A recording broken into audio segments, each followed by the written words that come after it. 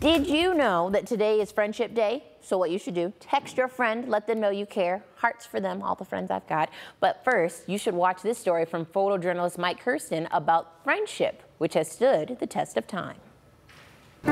Today's National Friendship Day, and we're kind of spotlighting a friendship between two residents we have here at Brookdale and Bowling Green, Harold and Rita. Harold's been here since November, and when he moved in, they kind of knew of each other. When I first got here, I was walking around and I seen your name on the door there. I know them people, barely, but I know them. He built a puzzle, and I thought, gosh, how cool is that, you know? And then I met him, and we have enjoyed putting puzzles together.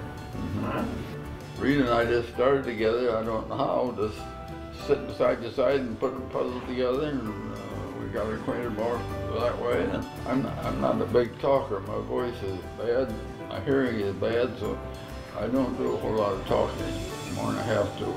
I kind of avoid people for that reason.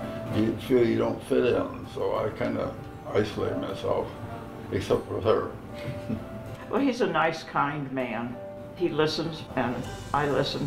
She shares about their deep conversations and how they remember. They have so many memories separately, and now they're making memories together.